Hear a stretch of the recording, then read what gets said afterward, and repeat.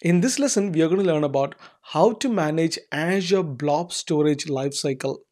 And within this lesson, we are going to learn about different Azure storage tier and storage pricing as well.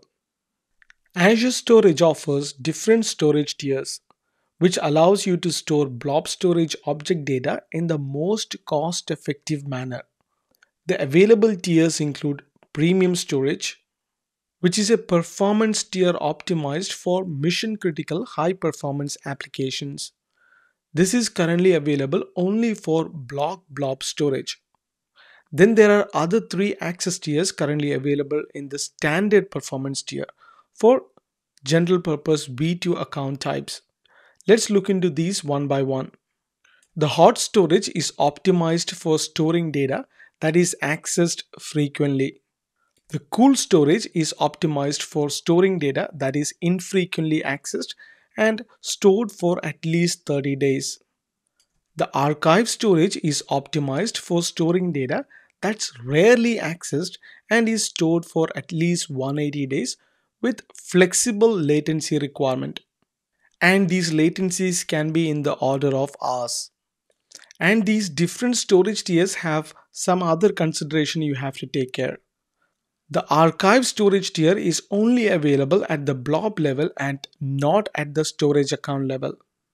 And the data in the cool storage tier can tolerate slightly lower availability, but it still requires high durability and similar time to access and throughput characteristics as hot data. Let's look into the storage tier pricing. The premium performance tier, block blobs only, and the hot access tier have the highest cost per GB per month for the data.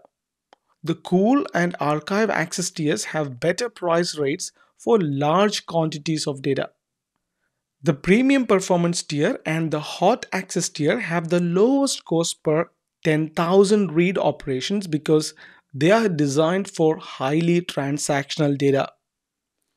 The cool and archive access tiers are priced optimized for storage rather than transactions.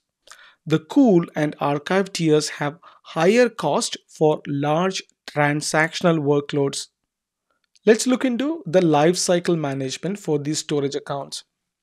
Azure Blob Storage Lifecycle Management offers a rich rule-based policy for general purpose V2 and blob storage accounts. You can use the policy to transition your data to the appropriate access tiers or to expire it at the end of the data's lifecycle. A lifecycle management policy lets you transition blobs to a cooler storage tier or delete blobs at the end of their life cycles or define rules to run once per day at the storage account level.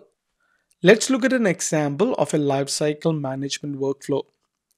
In this scenario, hot storage is best during the early stages, and the cool storage is most appropriate for occasional access. And the archive storage is the best tier option after the data ages more than a month.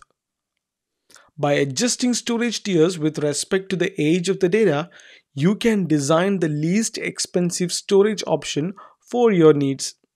To achieve this transition, lifecycle management policy rules are available to move aging data to cooler tiers.